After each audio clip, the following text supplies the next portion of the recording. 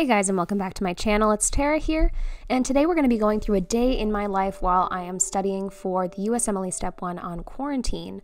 So first I kind of start my day, check my phone, check my email, and I do get up bright and early around 6 a.m. every day, sometime between 6 and 6:30. On this particular day, I'm getting up, turning on the lights, picking up my pillows, getting myself all ready to go.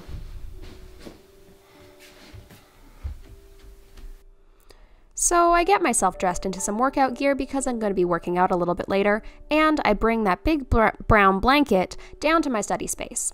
The next thing that I do is I'm going to be going to the washroom and going through my morning routine. So I'm going to be brushing through my hair, I'm going to be washing my face, brushing my teeth, all of the usual things that everyone gets done in their morning routines.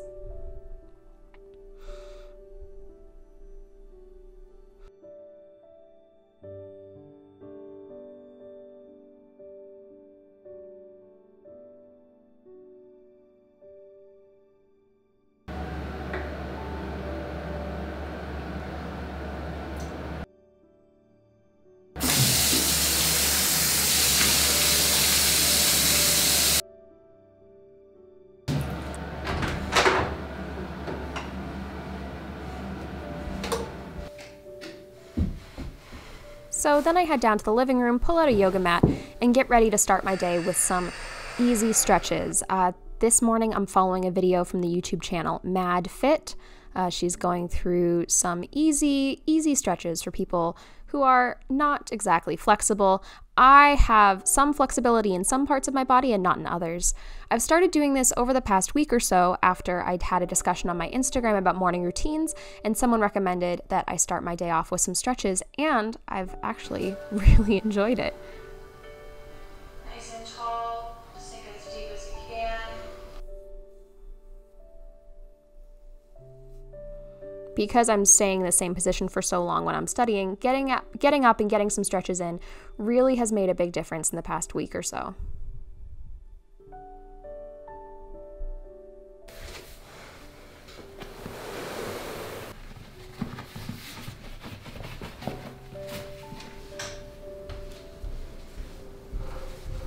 Now, as we move on, I go to the kitchen so that I can make my morning smoothie. My morning smoothie is usually frozen fruit plus yogurt and orange juice, and I'll add a little bit of oatmeal in there just so that it's a little bit more filling. I don't really have a recipe for this. I don't really weigh anything or measure anything. It's just kind of like, that looks good. That's about the consistency I'm looking for, and I'll add things just until I reach the consistency I'm looking for.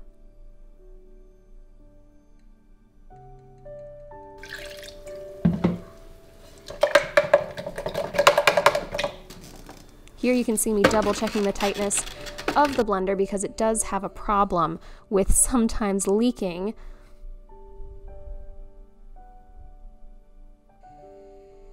As you can see right about now, oh no, the blender started leaking, and that kind of threw a wrench into things. Had to clean up, move things off to the side.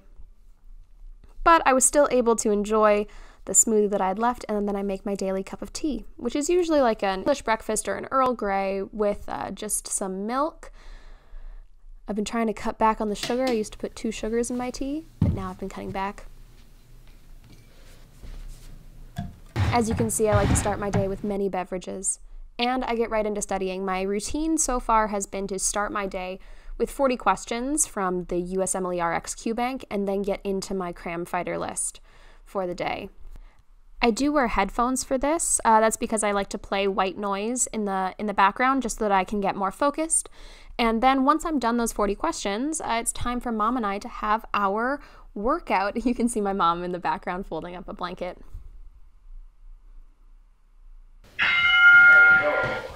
So my mom has been working with her trainer, Albert Klein from Trainer's Haven, for as long as I can remember. And we do a 45-ish minute workout. He's fantastic. We've been doing them through FaceTime during the time of quarantine. I keep telling her it's Joe Exotic, and she keeps saying, "Oh, it's Exotic Joe." Activity completed. Stretch time.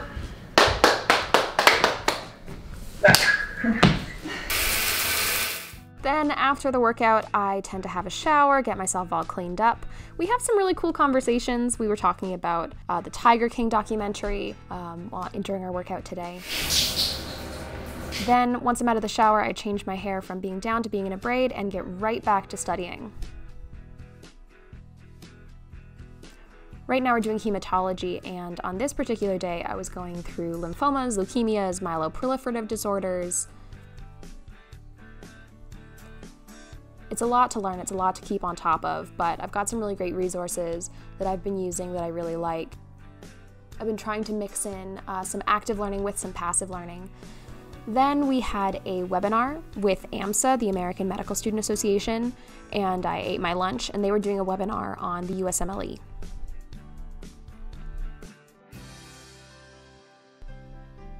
Then it's right back to studying for me after the webinar is over. Really, this is how exciting my day gets, guys. I do like to try and incorporate some movement throughout the day while I take some breaks. So I try to incorporate some stretching or some rolling out my muscles because I am in the same position, sitting at the table all day studying. So I think it's really important to incorporate some movement. And that brings us right to 4 o'clock. So I just wanted to give you guys a little bit of a glimpse. My dad and I are gonna be making some chicken parm for dinner tonight. He's never seen me do it, so he wants to learn how to make it. So this is gonna be us doing that. So here we go.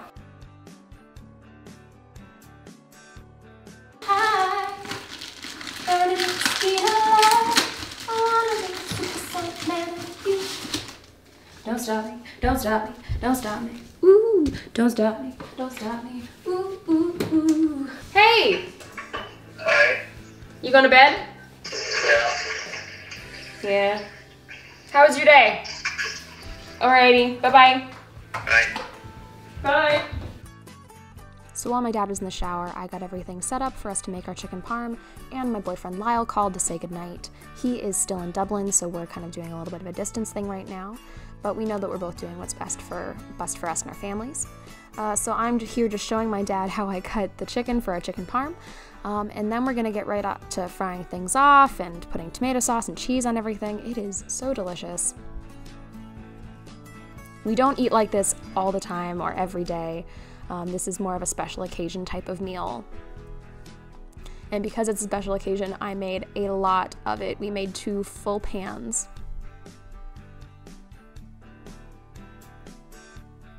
They're done! Ta-da! Mom and Dad had to step out for a bit, so they're just kind of gonna hang out here until they get back, and then we're gonna eat dinner, and then I'm gonna study some more, you know? That study life, gotta do it all the time. They won't notice if like a little piece goes missing, right? Oh, they'll notice. No, I'm gonna take a little one.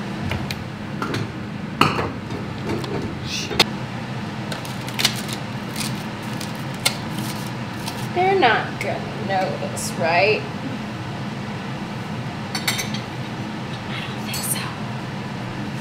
And for those of you who may be wondering, this is immediately before they walked in the door, and I was in fact caught stealing the chicken parm.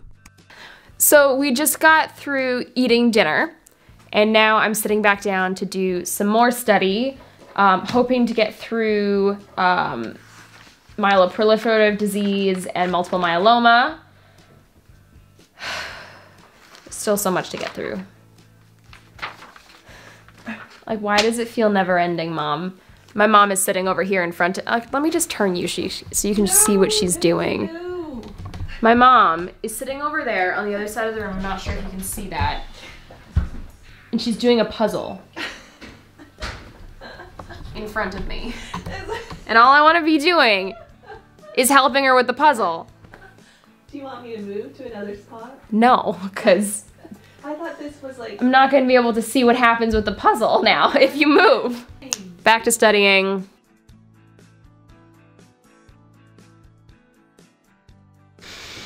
Last one.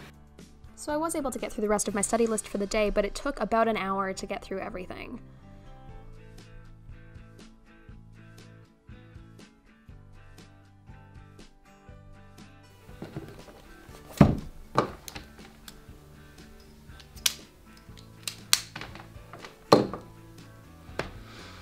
And that's all, folks. So then, to finish my day, I went to help my mom with the puzzle. It's this really weird wolf puzzle. We usually are used to doing like 1,000 to 5,000 piece puzzles, and this one's only 500 pieces, and we had a really hard time with it. The pieces were very oddly shaped, so you can see we're constantly trying to match things up to the picture. And also, all of the colors were very, very similar. It was a lot of muted browns, all put together. It was this wolf puzzle. So then I end my day by going through the normal bedtime routine, washing my face, brushing my teeth, the usual. I hope you guys have liked this video. If you liked it, please give it a thumbs up, click that subscribe button, and ring the bell to get notifications when I post new videos every single Sunday, and now more frequently on Wednesdays. If you have anything you'd like to tell me, please leave it in the comment section below, and I will see you next time.